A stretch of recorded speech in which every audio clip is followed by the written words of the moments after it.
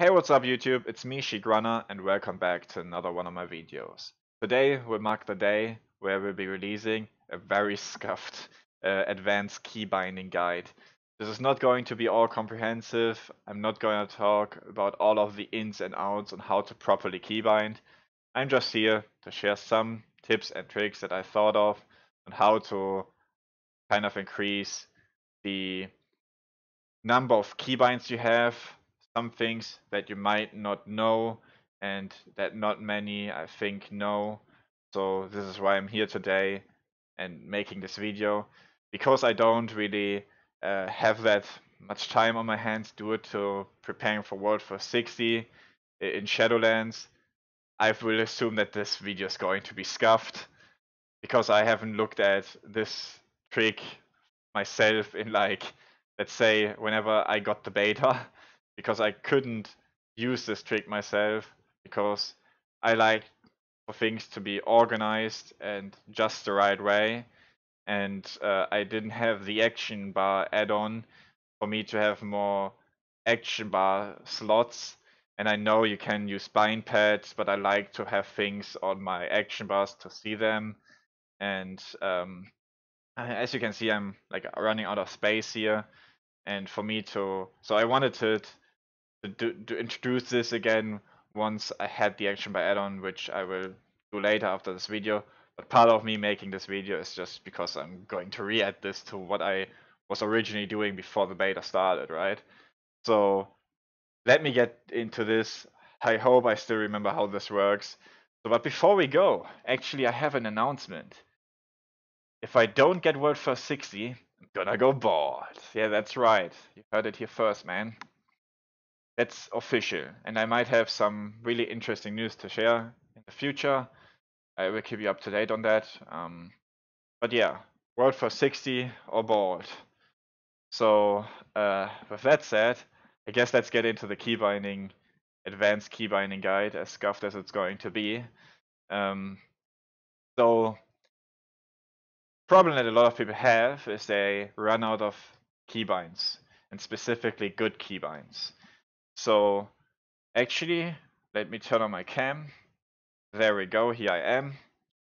And key to having more keybinds available to you is using Shift, Control, and Alt, which you probably know.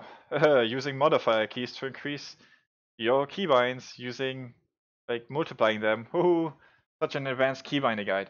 Now that's not the trick in itself. This is relatively basic knowledge. So for that, I have something like here. There's a keyboard layout you wanna see. So if you don't know this, what you should get is a mouse that has buttons on them.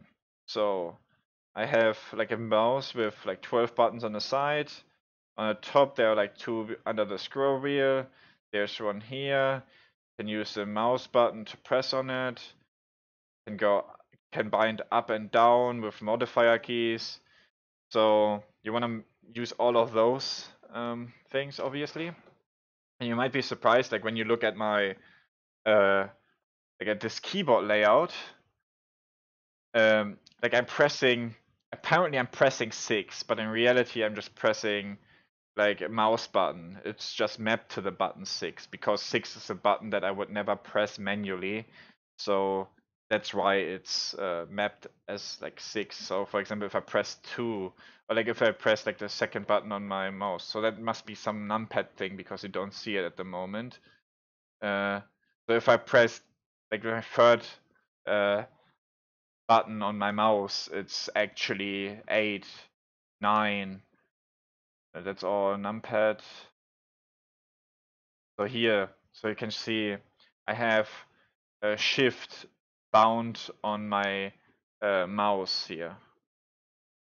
I accidentally started this. So as you can see, I'm pressing shift, but I'm not actually pressing shift on my keyboard. Then there's probably going to be a German guide here as well, because I just realized the program that you guys need to get for this. Well, it's currently on German, so this is going to be kind of like a German guide, like improvise and adapt. So I also have control bound on my mouse. So what you can see, I still have shift and control. Oh, 1 second. I need to disable that again. The new PC or laptop. So I still have them bound on my keyboard as well. So, and surprise, like this is going to blow your mind. So I'm not pressing anything on my mouse. Like look at this, my mouse is here. I put it away. You can see my hand is here. I'm not pressing anything on my keyboard, and you can see my other hand is holding like the camera. But like see, I'm pressing Alt. Apparently I'm pressing C. I'm pressing Control Alt. STRG is basically control in German. So I'm pressing Control and Alt at the same time. I'm pressing 1 second. Sorry, I haven't done this in a while. Oh, I have to actually use this. 1 second. So you need the program called Padible for this, by the way, to do this. This is not illegal, I think, at least. So as you can see, my hands are both here, and currently I'm pressing Shift Alt and Control. So, well, what is going on? Well, what you want to get, like, you don't want to get those teeth. You want to actually have teeth. So you want to have, like, if you look under my table, you want to have gas pedals. Actually, let me turn on the light. You want to have USB gas pedals. So those are 2 USB gas pedals, with each of them having 3 different like buttons.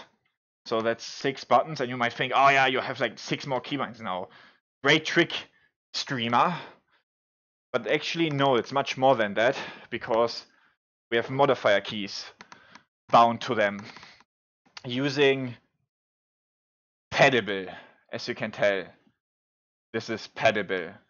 So you can have like left, center, right. You can go into options, select your pedal type, what pedal you have. And then you have like here Umschalt. Umschalt is German for shift. STRG is control. Alt is alt. And you would never press, like you would never do this, right? You would never press shift STRG at the same time, and then on top of it press like A or something. That is terrible, right? But what if you had a foot that you would never use during gaming, and you could press one button, and you could press those kind of combinations, and on top of it you have hands, and I'm pressing 2 at the same time, while pressing just with my foot on a foot pedal and pressing it, right? So look at this. So if you look at my keyboard, I hope you can see this. Let's actually, hope I don't mess up my bars too much here.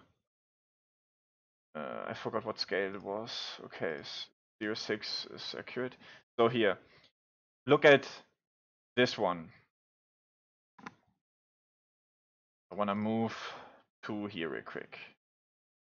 So as you can see, for this I have to use, actually you cannot see. For this, I have to use, for this, I have to use the number 8, which I'm doing here by pressing my mouse button.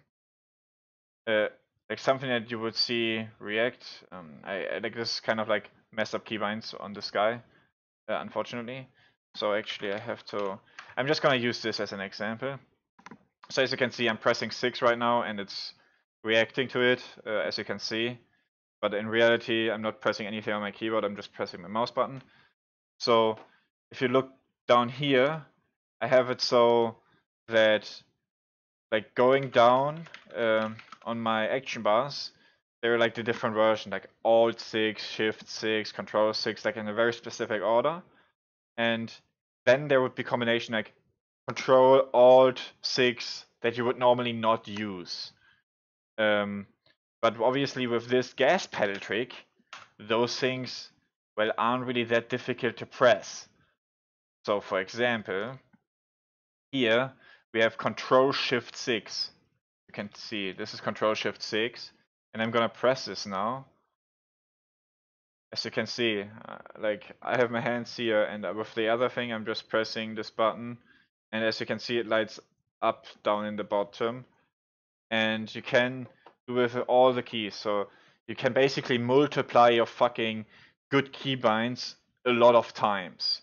I don't know how exactly it is, but I think that there was a time where I had like a spreadsheet with all of the potential keybinds that you could have, and there were a lot that you can use, and there were a lot of good ones. I don't know the exact numbers. I have like 500 or 400 in mind. But yeah, for example, you can also like look at this keybind. Like you would never press, like I'm pressing Shift Control Alt right now. Would never do that normally. My hands are here, and now I can bind this to like this keybind down here. Like as you can see, it says Alt Control Shift and then the mouse button, which is 6. Like not really 6, but it's like the mouse button, and it's so easy for me to press. Like I do it with one hand, dude, with one hand. So that's kind of like the idea behind it all. It's pretty simple, man.